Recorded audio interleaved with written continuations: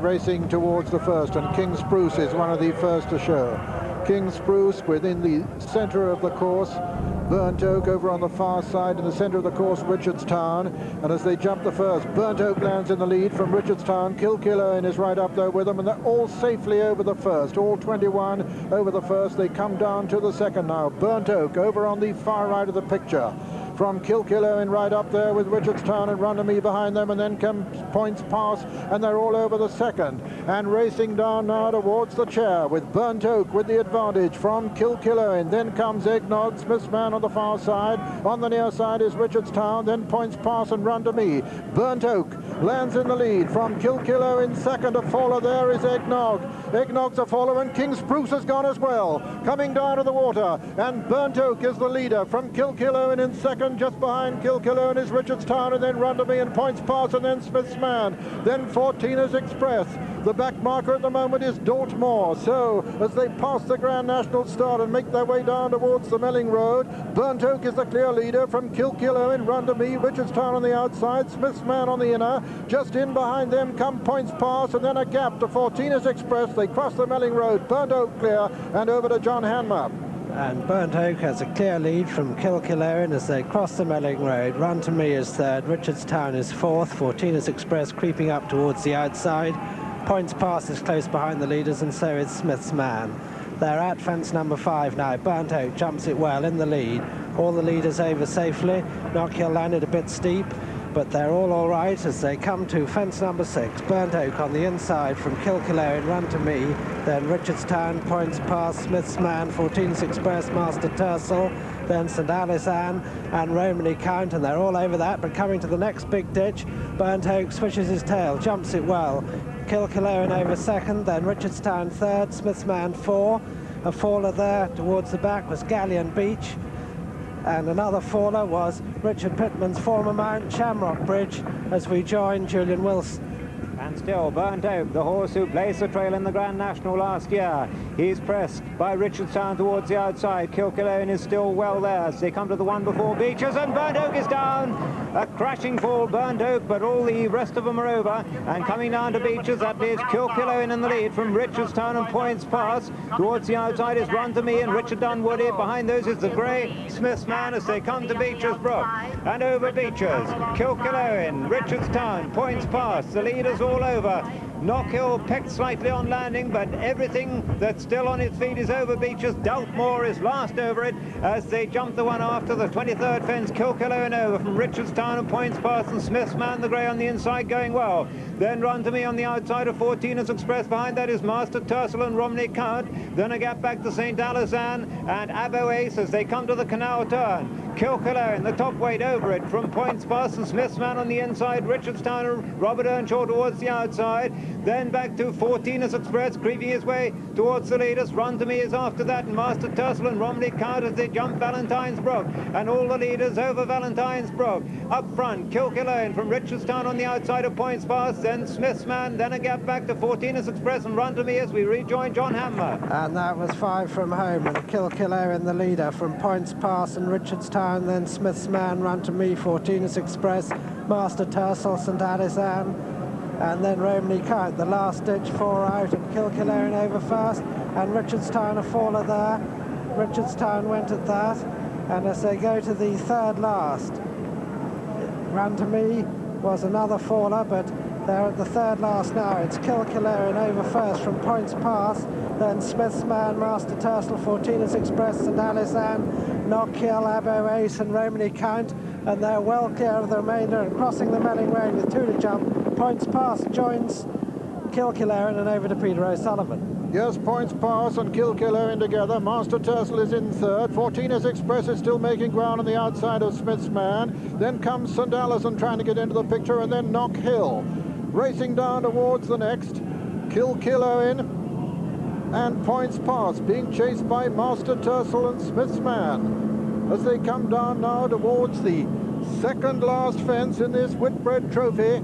And on the near side, Points Pass. On the far side, Kilkillowen, Master Tercel, Smith's Man and Knockhill just in behind them. 14's Express is still making progress, and it's a wide open race as they come down towards the last. Points pass, Kilkillowen, Master Tercel, Smith's Man just in behind them, and then 14's Express and St. Allison, and Points pass and Kilkillowen land in unison there. It's Points pass and Kilkillowen with the advantage from Points pass. Smith's Man, the Graham, improving just in behind them. Master Tercel racing down towards the elbow. Smith's Man making ground over on the far side. Looks as though he's going to take it up, and Smith's Man has taken it up now from Kilkillowen, and Knockhill is in third. They're racing up towards the line, and Smith's Man has sprinted clear of Kilkillowen as they race to the line. Smith's Man is the comfortable winner of the Whitbread Trophy Handicap. It's going to be very close for third, with Knockhill just getting up to beat Kilkillowen in a photo, with Points past fourth and fifth Master Tercel. Then 14's Express and St. Allison, and behind them came Romany Count and Daltmore, and behind Daltmore is Beacon Time. And so the result of the Whitbread Trophy Handicap, first number 12, Smith's Man, owned by Smith Mansfield Meat Co. Limited, trained by Mrs. Jenny Pitman and ridden by Mark Perrett. And it's a photograph for second place. A photo between Knockhill and Kilkillowen, but no doubt about the winner. And what an omen this for the Corbiere stable in the Grand National. Smith's Man, the brilliant winner, ultimately, after showing a tremendous turn of foot, this son of Gabardine out of Doongate, as we can review with Richard Pitman. And what a terrific race it had been. Very fast from the outset, as we expected. Kilkillowen in front at this stage, and he's got 12 stone on his back, remember. But there is the grey looming up. 14's Express had run a good race. He's not very far behind. St. Allison on the left of the picture. Then there's 14's Express, and you'd expect he was near enough there if he was good enough. But at this stage, Kilkillowen still in front and going well. Master Tercel in the green colours looks as if that's going to challenge. Knockhill on the far rail, really coming with a run, but it's the grey horse with 10 stone on his back.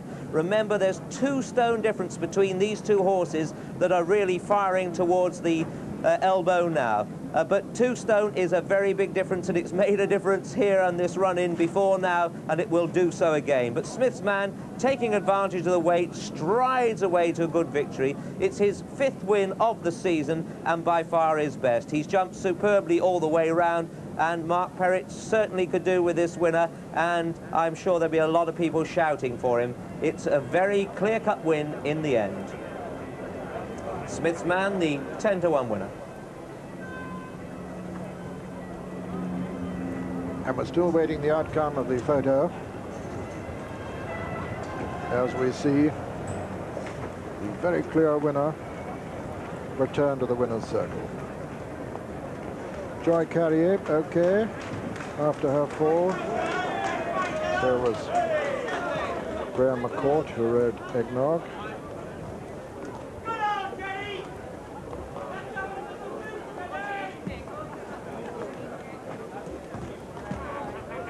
Joy returning with her trainer, Bob Champion.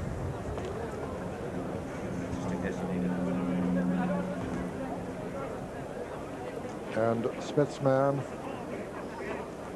after his 5th success of the season.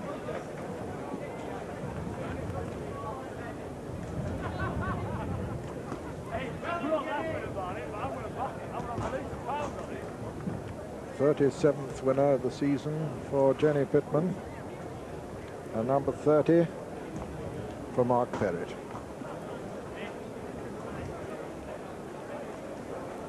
What a brilliant ride this grey gave him. News that we're... And second was Knockhill, third Kilkillowen, and fourth Points Pass. The distance is 8 lengths and ahead.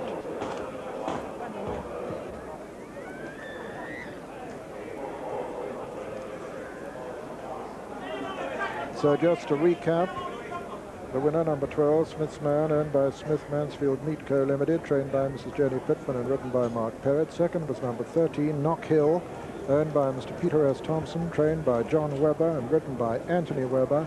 And third, number 1, Kilkillowen, owned by the executors of the late Mrs. S.W.N. Cullen, trained by Jim Draper and written by Ken Morgan. Fourth was number 11,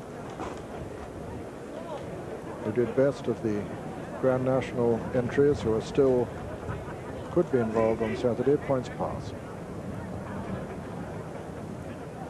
The others being Fortina's Express and Dortmore. All three having got round safety.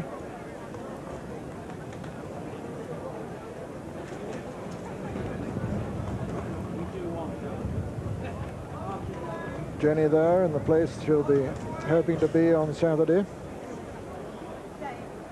after Corbière has attempted to win a Grand National for the second time. I imagine Jenny's joy at greeting her winner will be tempered somewhat by anxiety regarding her jockey, Peter Scudamore, who looked as though he may have had a pretty shaking fall on Burnt Oak. Well, Jenny Pitman, a lot of excitement going on behind us. You've got a smashing Grand National horse on Saturday, and whatever happens this year, you've got a Grand National prospect next year. Yes, John, I always thought that Smith's Man would be a national candidate. I didn't know whether he would be a Grand National candidate, but some of the nationals, he jumps and he stays. Unfortunately, he's still got a problem with his wind. We had him hobdayed last year, and he still makes a bit of a noise, so he's got to have another operation this summer. To try and improve stopping things. Him there, Jenny. I have to say he's sprinted home. We've had one or two tricks up our sleeve which we've put into practice, and I think it's helped today, no doubt. And Mark Perrett gave the horse a fantastic ride. I thought, being 7 years old, he might be a little bit too young, but he's always been a good jumper.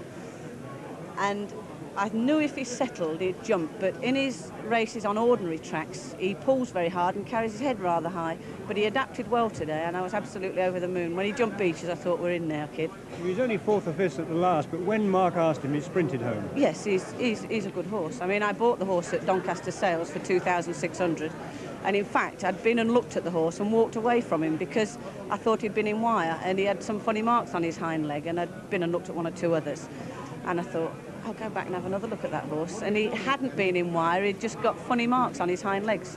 And I bought him, and Mr. Smith was with me, and he said, I'll have that horse off you, Jenny, if you haven't bought him for anybody. And fair play to Mr. Smith, he's been very patient. The horse had that problem with his wind last year, and I said, look, Arthur, we've got to stop him and do something with him, positive. And he never complained, and he's been very patient. And, you know, I'm absolutely over the moon that the horse has won for him today. And what would be the plan? Would you retire him now and wait for next season, or will you go on again, because he's quite well handicapped? Yes, I can't see him running again this season. He's been very busy, and I would like to give him a rest now and have him operated on early next year. Well, let's look forward to Saturday, because old Corbière's coming back here again. The ground perhaps might be a little bit faster than you want, but he's in very good form, I gather. Yes, the only thing that I'm slightly worried about, Peter Scudamore took a crashing fall and lay there, and I don't know yet how well he is. But the horse himself, if he'd got seams, they'd be bursting. That race at Chepstow that he won, now, people think horses are animals and don't know about these things, but since he won that race at Chepstow, he's absolutely popping his cork, and he's in fantastic nick. And whatever happens Saturday, he's going to run a cracker. Jenny, as ever, in tremendous form. Thank you. Thank you, John. Well, as ever, that was a terrific race, and jumping is the name of the game. And right from the start, Burnt Oak went off, and how he jumped the chair, well, it made me wince. It was fantastic. With me, Bill Smith, of course, us old jocks, we tend to sit back a bit, Bill, watching fences like that being jumped so well. He really did do a good job at the chair. It was brilliant, wasn't it? Terrific jump. But he was just half backing off his fence a little bit and just measuring them. He definitely didn't get it right the one before Beeches, though. Well, of course, no. As they go down, what were your thoughts here? Well, he just, as I say, been just backing off. See, his tail goes up there. I don't know if he usually does that, but, I mean, he wouldn't have got away with this mistake at Ludlow, never mind Liverpool. He's really run right into it, and that's horrible. Yes, horrible. Nasty. And Peter, of course, the horse is coming down. Right on his legs there, I mean, oh. Just catching hold of him, and it didn't look good, but the horse is okay. We haven't news yet of Peter. But, of course, the race went on, and 4 from home, there was a little bit more action when Kilkillowen still in front here, and Richardstown third and on the outside. He'd been going well, Richardstown, but he makes a mistake here that you just don't get away with it, you know, and he's gone falling right down that fence then. Kilkillowen was going very well at the time, but 12 stone, of course, is a It's a big weight to carry around here. Yes, and you can see Fortina's Express in the picture there, in the yellow colours, and, you know, you thought, well, he's in the right place. Ridley had done what he said. He was going to just hunt round, not bustle him along, let him enjoy himself, and I think the plan worked perfectly well. I just don't think he was really good enough on the day. And the grey horse being ridden by Mark Perrett nicely on the inside, pulling here. Yeah, Mark's given him a lovely ride all the way around, gone round the inside. He's always been jumping well, always right up there with the leaders. Just here I thought he wasn't going to have enough pace to keep going through with it, but he keeps coming on now, just keeping hold of it nicely there. And Master Tercel is in third place. He's run a good race, you know, comes from a small stable. He has run a cracking race, jumped very well. Points pass here, and the top weight looked as if a race is going to be between them, but even with all that class and with 12 stone, it takes a lot of getting home from here. And Knockhill being squeezed up on the inside rail there, on the inside of the grey horse by Anthony Webber, but look how well the grey is pulling. Yeah, he's going really well now. I think Mark's feeling pretty confident now. Knows the horse will get the trip well, so there's no dangers of him dying underneath him. Just got to get the last organised. They're all under pressure, and he's just getting himself in fact, the right place. I'd have thought from the way that Knockhill's staying on there, he'd probably go for the National next year. I mean, I doubt whether he'd reverse with the grey horse, Smith's man. No, but he's run a cracking race and doing his best work at the end. And both nicely handicapped. I mean, it's a terrible lot of weight to get 2 stone, but he's simply sprinted away here. And, well, Jenny Pitman must be thinking of Aintree as a benefit for her. Definitely. Corbier's takeover partner, so this will be. He's really done the job well, hasn't he? And jumped superbly. And, of course, this good ground, he's absolutely finding it to his liking. He won on good ground, although I thought he was a soft ground horse. He's won more times on soft than he has on this. This is such good ground here, it doesn't really matter, does it? And Knockhill there, just getting up on the inside to touch off Kilkillowen. Second, number 13, Knockhill, 16-1. Third, number 1, Kilkillowen, 10-1. And fourth, number 11, Points Pass,